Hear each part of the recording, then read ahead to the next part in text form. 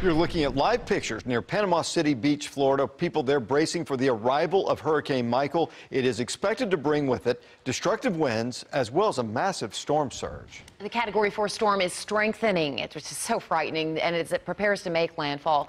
Forecasters say Michael could be the strongest and potentially most catastrophic weather event to ever hit the Panhandle. Florida's governor and emergency officials are urging people who have not yet evacuated to take shelter immediately. And it's so unfortunate that so many people have not done so. We talked to Nicole earlier. She said only about half of the people there have left. Where that eye wall makes landfall, it's going to be devastating because we're talking about 150-mile-an-hour winds.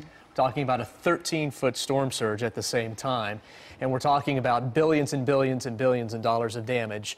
And we just hope that there is minimal loss of life with this storm, but it is serious, it is historic, and we don't like to see a storm strengthening as it makes landfall, and we certainly don't like to see a storm that's already a Category 4 strengthen as it's making landfall. And this is a strong Category 4. It's on the verge of becoming a 5, and it's only about 45 miles south of Panama City. You can see here's Panama City.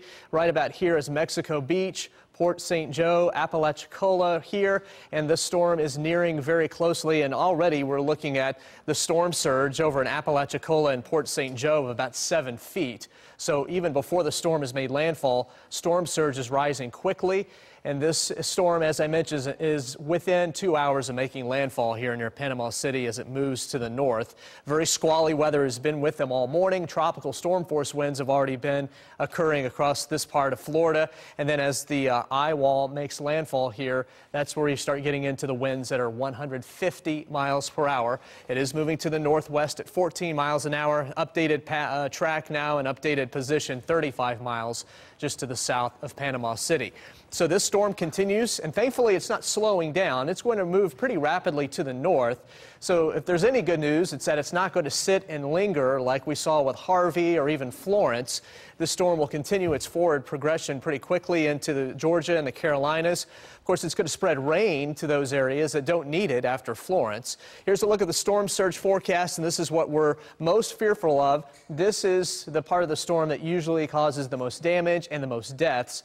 The storm surge up to 13 feet. You just imagine a 13-foot wall of water coming your way, and that along with the wind speeds. So you can see those wind speeds at least 48 miles an hour, but of course in the eye wall it's going to be well over 100 miles an hour, and that tropical storm force wind spreading into the Carolinas.